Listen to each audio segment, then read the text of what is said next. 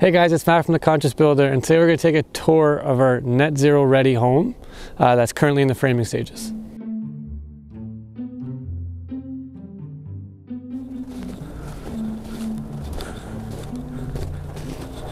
Start over here in the garage. We're going to have floor package over here. We also had to do some hand framing with 2x8 lumber. You'll actually notice we had to switch heights to make them all line up at the top. This also allows us to do a insulation detail for any kind of heating that we might have to do in the garage for the upstairs floor. The house is actually heated by radiant floor heat. It's actually running through the slab already, but because we had to do a mechanical room at the front of the house and then we have a second floor, we had to do a warm board install. Warm board is pretty much 2 layers of plywood that get CNC'd out at the factory based off the plans, and they get shipped to us, and then we actually just install them directly on top of the subfloor, and you do standard floors on top of that. So during the framing stage, it's really important for us to think of air barrier, weather barrier. It's a lot easier for us to do it at this stage than at a later date. So the blue that you see actually is our weather and air barrier, and we have it coming through the top plate, and what's going to happen is on the interior we're going to connect our air barrier to that. So now we have that continuous air barrier. The whole idea of your air barrier is to have pretty much a shell of your home. From the outside, you can actually see it comes in from the exterior. So when we do our adhero on the outside, we'll actually tie in our adhero to the blue up top, and then the Intello will get connected to that as well. The majority of our houses are pretty well standard framing. We do a 16-inch on center 2x6 wall. That's to give us our R22. That's minimum now, or was minimum. As well as we'll do a 3-inch comfort board on the exterior of the home, upping. This is a net zero ready home, meaning we do have to meet certain criterias to get the accreditation. From the 2x6s we go up and we have our trusses. Trusses are obviously all engineered from the manufacturer, engineered, stamped. It's pretty standard framing. We actually use a 7/16 OSB with an H-clip. You don't have to use the H-clip if you guys were going to be using a tongue and groove material. That will eliminate the need, but it's quite expensive to move to a tongue and groove on a roof deck. So here we have the nice vaulted ceilings.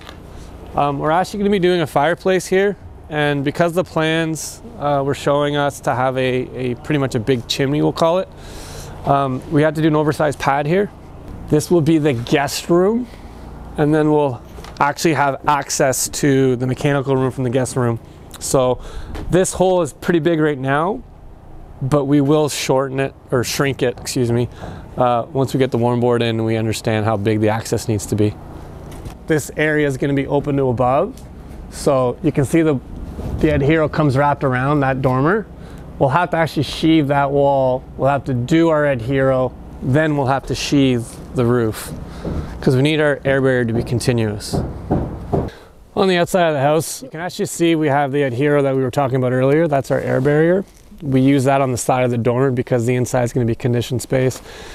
If you look over here, we're actually using the tie part. That's because we just need a weather barrier on that gable. It is an attic, and the air barrier actually doesn't go past the attic. It goes below the attic. So we just use a standard tie par weather barrier on the gables. You can see the guys have started the sheathing. You can see there are nice string lines going across, make sure our fascias line up from the front to the back. The bedrock here is only about 3 feet low, so we had to do an insulation detail all around the footings. We kind of knew that was coming, but yeah, when you get into bedrock and you get into insulation details, it can add a bit of a cost that sometimes is unexpected. So our trusses come across. We actually have another A-frame truss coming in over the porch, and that'll tie into the roof that's already there. This is the kids side of the house. So the warm board was needed over here as well. Because we have the mechanical room here, we actually had to do a wood frame. The wood frame is actually going to line up with the slab on grade. And then from the front, you can see the roof has 3 big dormers. So again, the one in the middle is actually going to be open to below, and the 2 on each side are just for looks. Quite the detail though, to take care of those dormers with trusses. We have our front door, 2 big windows. There is going to be a front porch here, covered front porch. It pretty much wraps around from the alcove right around to the back to the side, excuse me. Also see we have the waterproofing membrane. Again, because that's the mechanical room, it is open below. We do want to ensure that's waterproof. And here, actually, you can see our footings. We will be doing an insulation detail to make sure the footings are protected from frost.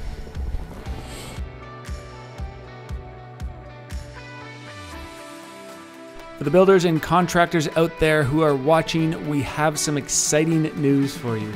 Check out ConsciousBuilderAcademy.com, where we are now offering great deals on courses from Blue House Energy.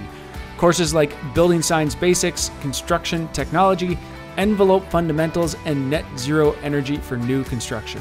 Earn CPD and CEU credits and save 10% on these courses now through the Conscious Builder Academy. Link is in the video description below.